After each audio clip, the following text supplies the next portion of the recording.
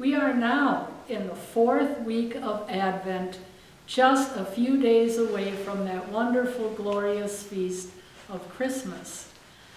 I'm holding a cross, which is made of stones, and on each stone is printed a name for Jesus.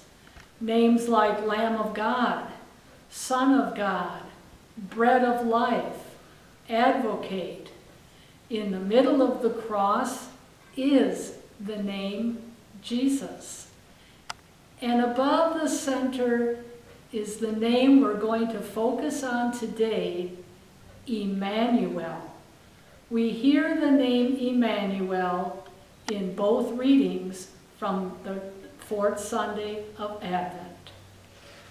Today we're going to start with the Old Testament, and it's a rather short reading. King Ahaz, an Israelite king, is told to ask God for a sign. And Ahaz objects. He says, no, I can't do that. I can't ask God for a sign. I can't tempt the Lord. What it really means is that Ahaz is afraid of the Assyrians, afraid that they will pounce upon the Israelites. But he's still fearful of the Lord too, and he's not going to ask for a sign. He doesn't want to bother God. And Isaiah the prophet gets a little impatient and says, must you weary my God? The Lord will still give you a sign. The virgin will be with child and bear a son, and shall call him Emmanuel. The virgin refers to a young woman, not the Blessed Virgin Mary, but Ahaz is told the virgin will conceive and bear a son, whose name will be Emmanuel.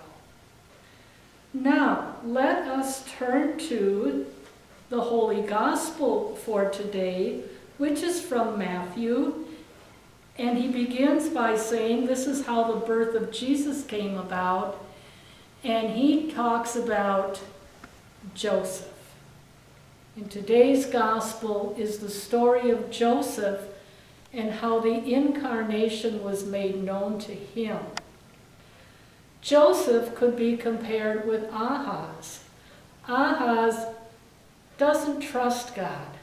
He doesn't want to be involved with things beyond his comprehension. He doesn't want to be involved in mystery. What we have with Joseph is the opposite. A man who is faced with tremendous mystery, does not understand it, but will listen. And he is humble, as you can see, in the face and the voice of the Lord. Humble before that voice and face of God. And he is told by the angel, the representative of God, that Mary is with child, and she will bear a son, and he will be named Emmanuel, a name that means God is with us. Would you notice, though, that at the beginning of the angel's appearance to Joseph in a dream, the angel says, Joseph, son of David. And that takes us back to our Jesse tree. Remember, we talked about it a couple of weeks ago. We talked about how a promise was made to King David, son of Jesse, that down the line, many centuries later, a new king would come who would be the king of the world and have dominion over the entire world. And so Joseph is part of the bloodline of David. And again, what does it mean to us, that name Emmanuel? God is with us. I think all of us are aware of how Jesus came at Christmas time. We're aware of how we celebrate his birth.